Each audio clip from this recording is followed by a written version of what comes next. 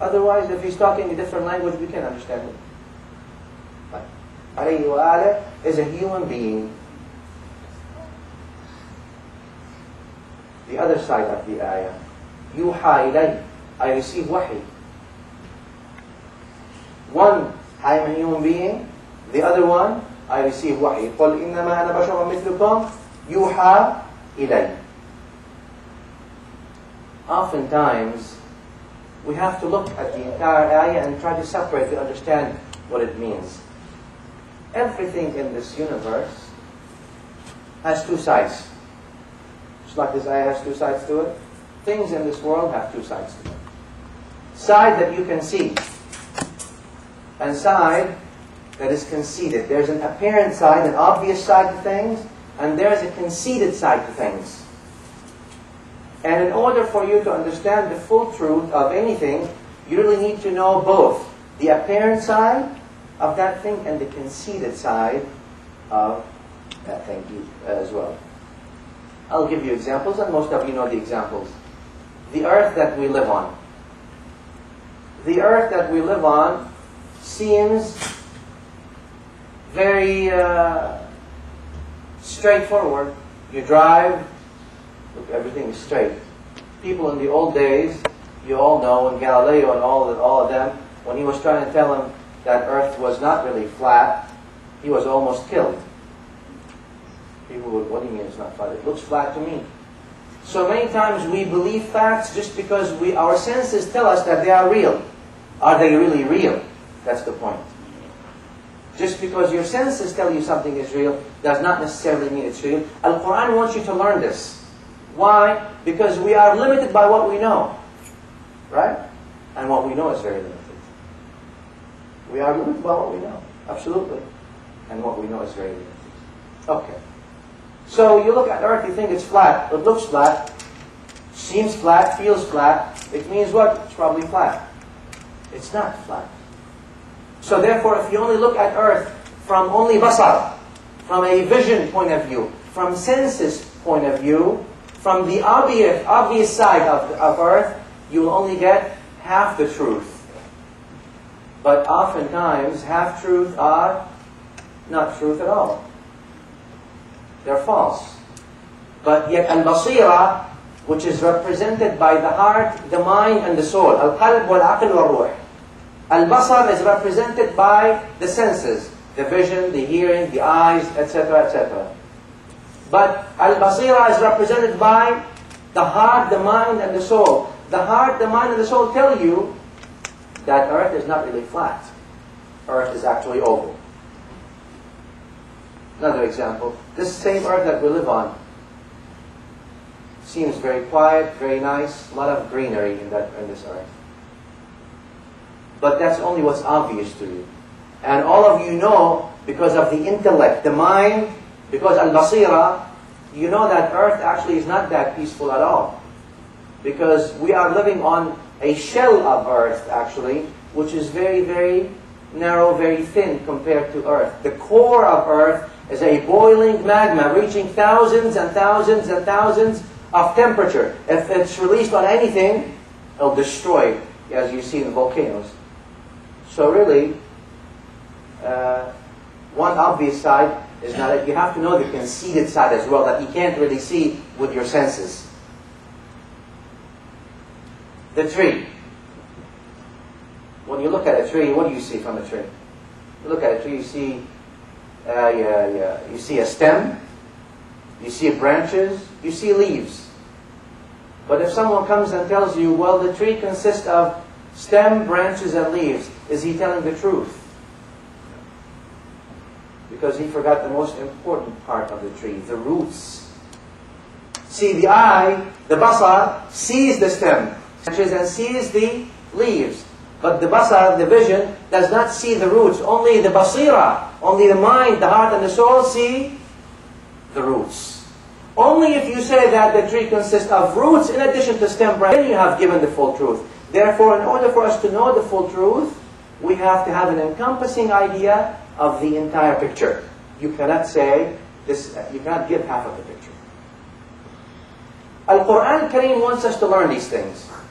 As-Sirah Nabawiyah Sharifah wants you to learn these things. In this ayah, Allah wants to take you to these ways so you can understand what the meanings of the ayahs are. Therefore, in Quran al-Kareem, Allah says, Bismillah ar-Rahman ar-Rahim, إِنَّهَا لَا تَعْمَى الْأَبْصَارِ وَلَكِنْ تَعْمَى الْقُلُوبُ الَّتِي فِي الصُّدُورِ. The meaning of the ayah, visions, the sight is not blind. Al-Basar, which is the sight, is not blind, Allah says. إِنَّهَا لَا تَعْمَى الْأَبْصَارِ وَلَكِنْ what is blind? Al-Qulub. Al-Qalb أعمى. Al-Qulub التي في الصدور. The heart is blind. The is blind. The Basar is fine. Okay. So Al-Quran is what, look at what he tells the Prophet sallallahu alayhi wa sallam. Bismillahir-Rahmanir-Rahim. وَتَرَاهُمْ يَنْظُرُونَ إِلَيْكَ وَلَا يُبْصِرُونَ. You see them, the meaning of the ayah, you see them looking at you but they don't see. What do you mean looking and they don't see? Because they're looking with their basar, that's blind. They're looking with their senses. They only see that the tree is only the stem, the branches and the leaves. They don't see the roots. Oftentimes the concealed side is the one that dictates the apparent side. Because the roots dictate what kind of tree it is.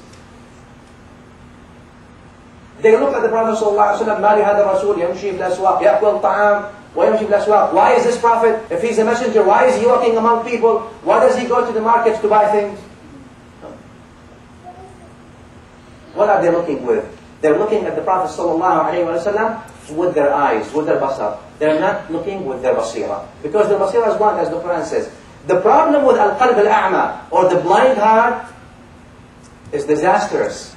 Because those who have blind hearts nowadays in the dunya will end up having blind hearts also in the akhirah. Those who are blind, he will be blind there.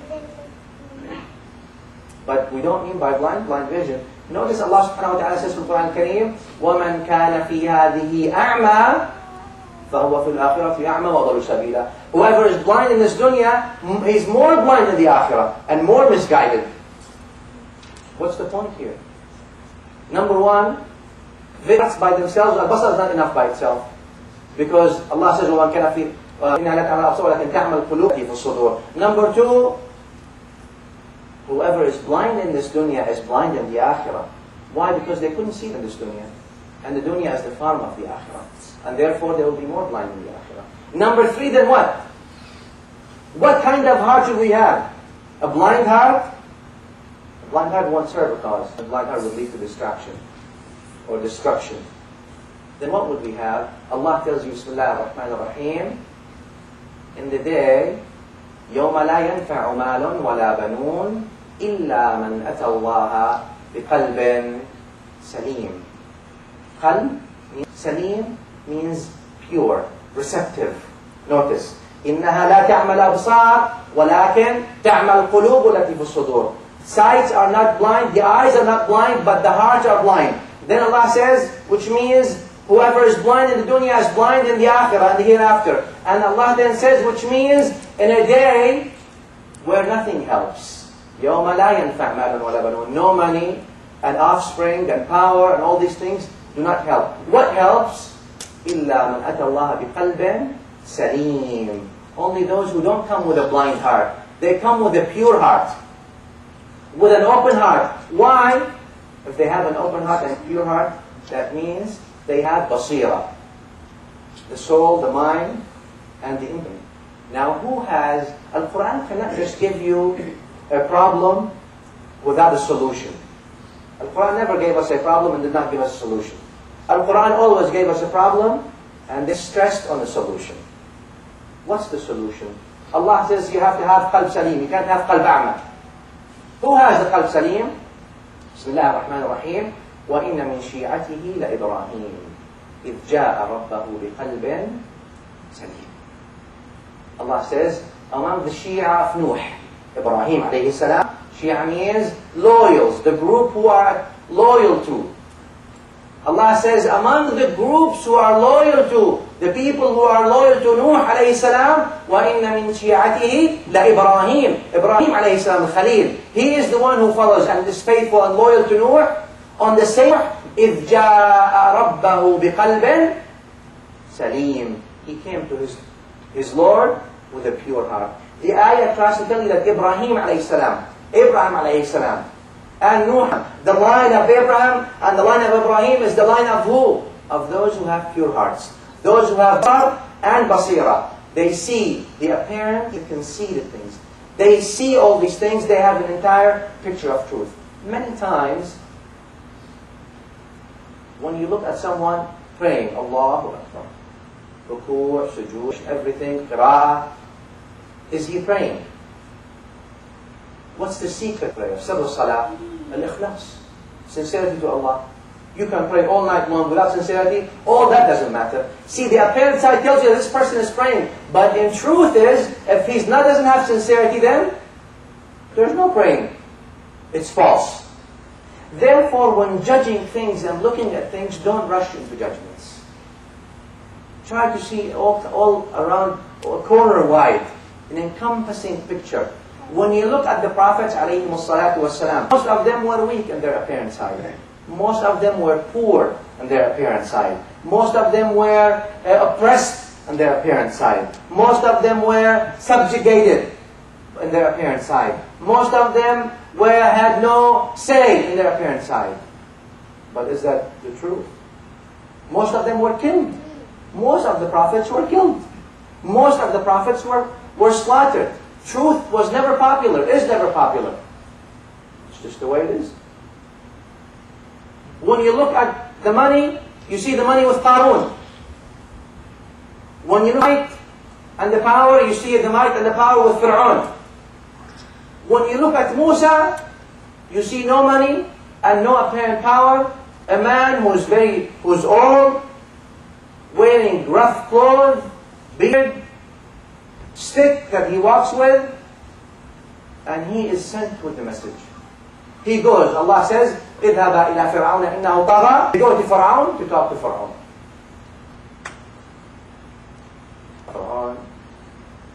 Musa alayhi salam is knocking the door to Fir'aun. Fir'aun is the one who said, I am only your Lord. Because they will go little by little, little by little. Dictatorship starts first little, my opinion goes, and then it becomes until they say, I am your supreme Lord. Ya qawm ma alimtu lakum min ilahin ghayri. Oh people, I don't know any other Lord for you other than me. So everyone called him Lord. They couldn't call him a king anymore. You call him a king, you're disbelieving in the Lord.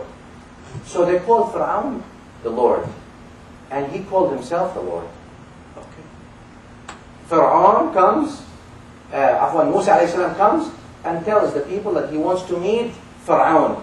And the people around Fir'aun, before they get to him, they said, you want to meet the Lord? Look at you. How are you dressed? Someone like you, from this social, supposedly the apparent socio-economic level, what Fir'aun?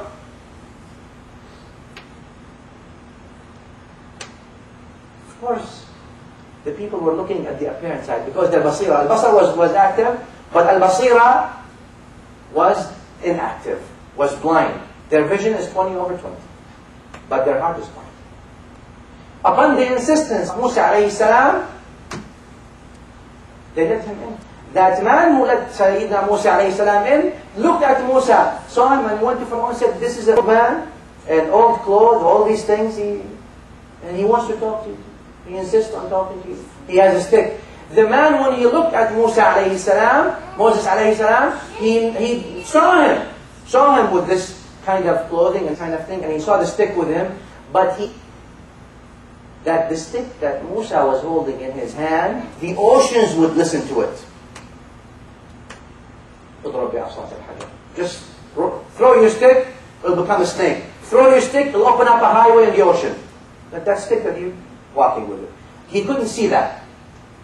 Okay. He goes to Fir'aun, in the majlis of Fir'aun. Fir'aun looks at Musa alayhi salam, and he tells his people, أَمْ أَنَا الَّذِي هُوَ مَهِينٌ وَلَا يَكَادُ يُبِينُ. For Quran al-Karim, Allah tells on behalf of Fir'aun, Fir'aun is looking at Musa, and he's saying, am I not better? The meaning of the ayah. Am I not better than this man who is dressed like this? And not even distinguished. I mean, if he says he's a messenger of God, then how come he's like this? فَلَوْلَا أُنزِلَ عَلَيْهِ أَسْوَرَةٌ مِّن ذَهَبٍ. If he was truly a messenger of the Quran again, why wasn't he given gold around him? He would have all these chains, all these gifts of gold, and he would come. See how they measure the importance and the significance of people. How much gold do you have with you? Nowadays, that's how people deal with people. How much money do you have with you? It comes from Fir'aun. Allah from Quran says, if he really was the messenger of God, he would have all this gold with him.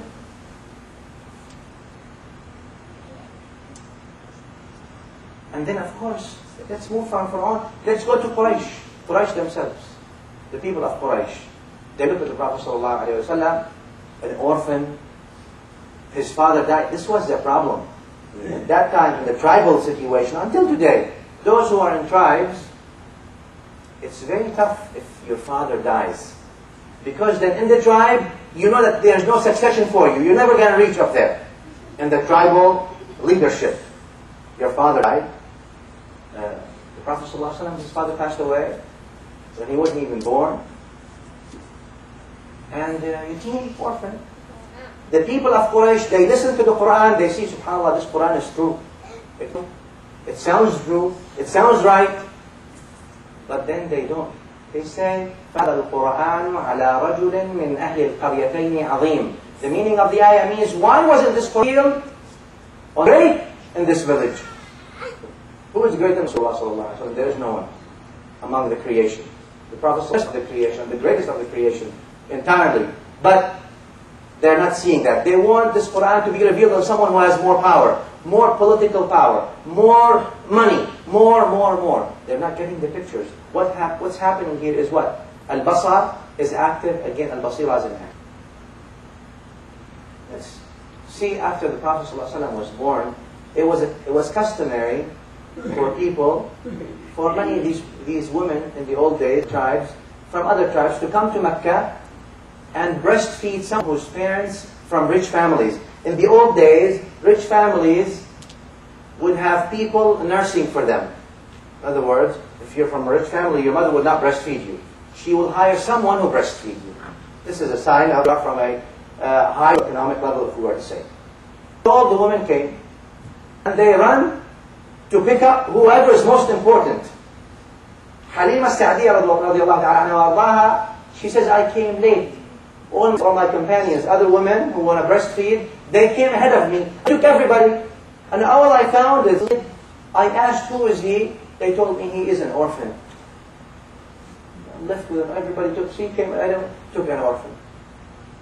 She said, I stood in front of him, and then in myself, in my heart, take him. You know, it's like now you're doing him the favor, not vice versa. Okay. So she took him. Sallallahu alayhi wa sallam. And you all know what happened, all the barakah and all the blessings that she has, and her, even in her land and in her cities. And the Nabi sallallahu alayhi wa sallam kept honoring her after she passed away by honoring her kids and honoring her tribe and sending them gifts and all these things. Anyway, let's take two journeys and Nabi sallallahu alayhi wa sallam did. The first journey is the migration, hijrah, from Mecca to Medina. The people of Mecca persecuted the Prophet sallallahu alayhi wa sallam, trying to damage his da'wah, trying to prevent his da'wah every time, every opportunity they can. And Nabi al-Azam sallallahu alayhi wa sallam planned it. Of course, Allah subhanahu wa ta'ala is the best of those who send us, who give us these plans. And again, and Nabi sallallahu alayhi wa sallam migrated under this pressure, tremendous pressure in Mecca, forced almost to leave, depart Mecca, and go all the way to Medina. He took Abu Bakr radiallahu anhu with him, left Ali radiallahu anhu in his bed as the first possible martyr of Islam, because they were going to go and just kill him if they didn't know. And went through this hijrah, this migration. And as you all know, this migration to Medina was a migration of hardships. In the desert, going from one cave to another cave. The kuffar are after him. Now they found out he left. They're all after him. They want to kill him. They want to make sure he does not leave Mecca so people don't listen to him. The problem was back then, still, that people do not want you to be heard. Because if they know if it's what they're saying, and if they're heard, it's going to be a problem. Because they are on the untruth. Okay. Difficulty trip. And Nabi sallallahu alayhi wa sallam said, among the narrations, until his feet were bleeding, going all the way to Mecca. Look at this. And Abu Bakr radiallahu anhu, one time he walks on the right, one time he walks on the left, one time he walks in the front, one time he walks in the back of the Prophet sallallahu alaihi wasallam. One Nabi sallallahu alaihi wasallam tells him, "Ya Abu Bakr, why are you walking like this?" He said, "Ya Rasulullah, just in case an arrow comes. One time I walk, one time I walk on the other side. It doesn't hit you, it hits me instead." Look at this. Difficulty. People are after them, but they're going behind them. When Nabi sallallahu alaihi wasallam walk in the desert, goes to this tent of these people, this tent, until days and nights. Now you try to walk it from Mecca to Medina in the desert, you're going to die. So many dangers until today. And Nabi sallallahu alaihi wasallam, until he reached. Very long trip, very difficult, and very torturous trip. Another trip he took. Much, much longer in distance than Mecca to Medina. From Mecca to Jerusalem. And from Jerusalem through the entire heavens. Much longer trip in distance. Al-Buraq came to the Prophet ﷺ, and Jibreel ﷺ told him, "Ya Rasulullah, ride on this vehicle, and this vehicle will transport you from Mecca to Jerusalem in a split second, and then you will go through heavens." Spaceship, this vehicle turns out to be. Split seconds, within minutes. And Nabi ﷺ went to Jerusalem, prayed with the Prophet ﷺ, went until he reached Sidrat al-Muntaha. All the way south of him and came back. Within minutes, his bed was still warm. 2 journeys. The question is, why was the Prophet ﷺ subjected to difficulties in hijrah, in migration? Why wasn't Al-Buraq given to him? So he can just ride Al-Buraq and go from Mecca to Medina in the story. Just like he did from Mecca to Jerusalem and to heavens. Bismillah ar-Rahman ar-Rahim. قُلْ إِنَّمَا أَنَا شَرٌ مِثْلُكُمْ يُوحَى إِلَيَّ. I am a human being like you. Because he is an example for us. And Nabi al-Azam sallallahu alayhi wa sallam is an example for us. لَقَدْ كَانَ لَكُمْ فِي رَسُولِ اللَّهِ أُسْوَةٌ حَسَنَةٌ. He's an example for everyone to follow. He's an example to follow in his human side. But he is a prophet. He receives wahi. When he migrates like you and me. In a sense that he has to put the effort. He has to plan. He has to do this. And he will suffer. And there will be difficulties. And there will be pain. But when he goes to Al-Samawat Al-Ula, when he goes to Hijrah, he will not suffer because he's a Prophet sallallahu alaihi wasallam. You highlight. That's the other side of Allah alayhi wa alihi wasallam. Nobody's asking you to go do Isra and Mi'raj. But you are asked to do Hijrah for your deen. You are asked to secure your deen. You are asked to safeguard your deen. You are asked to practice your deen. But no one tells you to fly to Jerusalem with Al-Buraq or go to the 7th heaven. And Nabi al-Azam sallallahu alaihi wasallam is not a role model for you in that, because we are not prophets.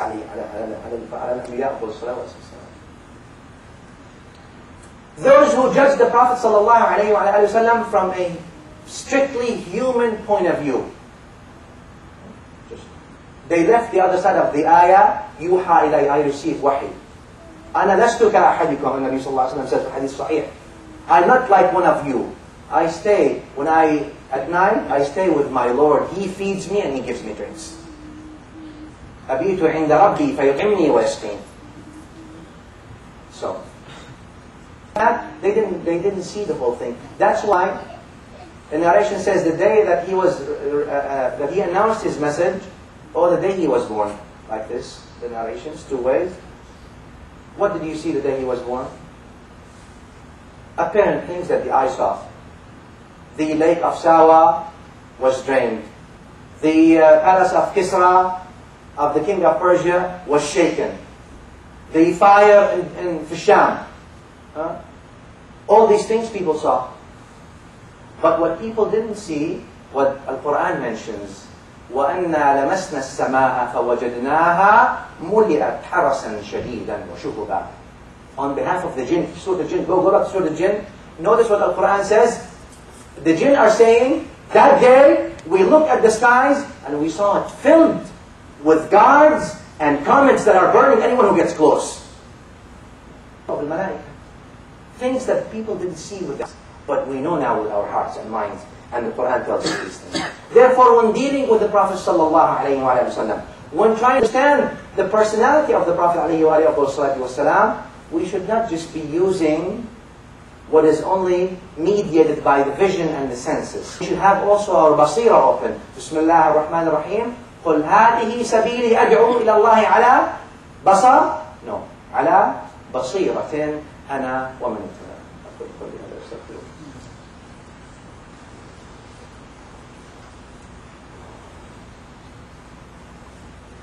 الحمد لله حمدا كثيرا كما أمر وأشهد أن لا إله إلا الله وحده لا شريك له يرضانا لمن جحد به وكفر وأشهد أن سيدنا مولانا محمد صلى الله عليه وآله وسلم خاتم الأنبياء المعتبر صلى اللهم وسلم وبارك على هذا النبي وعلى آله أهل الفقه والنظر والعلم والأثر وعلى من بآثار اختفى واعتبر.